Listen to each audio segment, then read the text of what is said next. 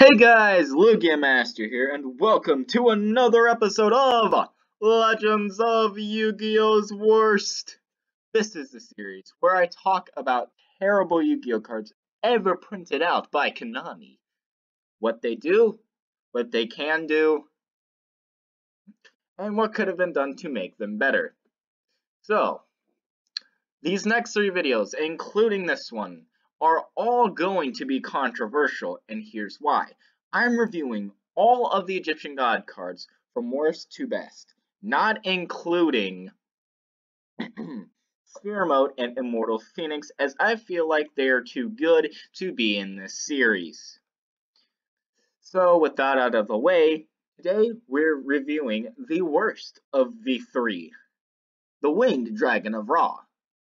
Now, the Winged Dragon of Ra is a divine attribute, divine beast effect type monster.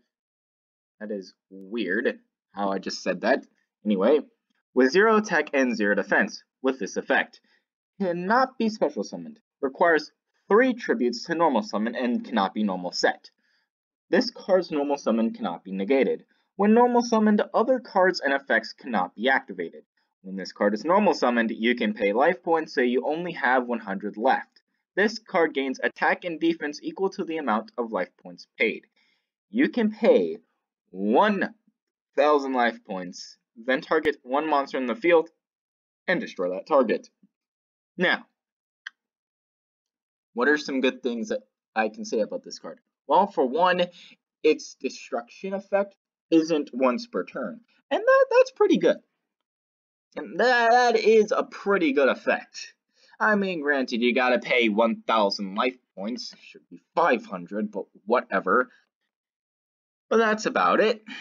I mean, I guess another positive is, I guess it can become a huge beat stick. I guess that's it. That's all I can say that's good about this card. Oh, its normal summon also can't be negated, so you can't just, I don't know. You just can't stop the summon of it. Well, you can't stop the normal summon.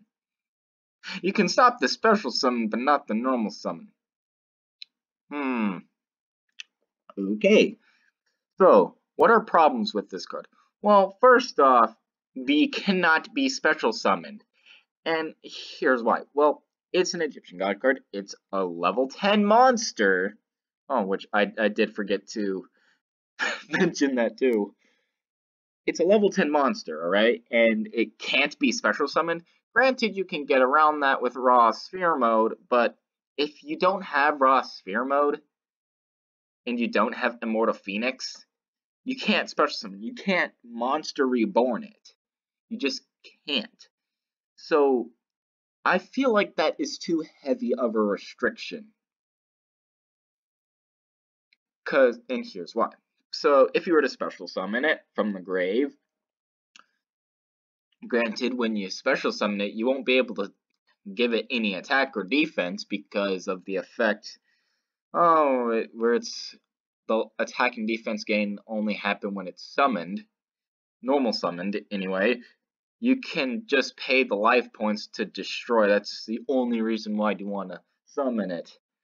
Now, another problem is that this card has no self-protection whatsoever. So if you have theoretically 8,000 life points and you give it 7,900, it's a giant beat stick that can get over possibly that Ancient Gear Chaos monster or whatever it is, that fusion with 4,500. But that's all. And another thing, it can be destroyed by Mirror Force, it can be kaiju'd, it can be quaking, it can be compulsed, it can be Raigeki'd, it can be Dark Hold. Did I say kaiju? I don't know. I think I said kaiju already. Anyway, so let's talk about what could have been done to make this. Oh, wait, before we get to that, let's address some issues here. Alright, so when normal summoned, other cards and effects cannot be activated.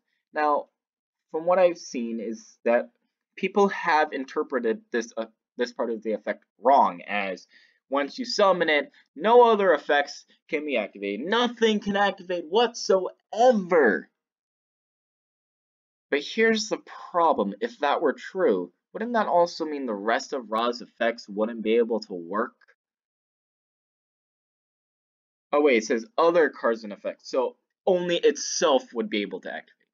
That would be too, would that be too broken? I don't know. You tell me. I mean, and here's another problem with the Winged Dragon of Ra. Let's say you have less than 4,000 life points. Let's say you have 2,000, and you summon Ra, and you pay all but 100. You got a 1900 monster that can't do anything. And by the time you summon this, you probably should have already won the game already if you've managed to summon this out and your opponent somehow lets you get all the monsters out to normal summon Ra. Granted, its normal summon can't be stopped, but oi. Anyway, what could have been done to make it better? First off, get rid of that cannot be special summon clause. Next, let's change the pay 1,000 life points to 500. What else? I guess that's all I really have to say. Now, another thing I'd like to address. Once it's summoned, alright, you can't compulse it in response to the normal summon. You can't. But after it's normal summoned, a little bit after it's summoned, you can compulse it. Now,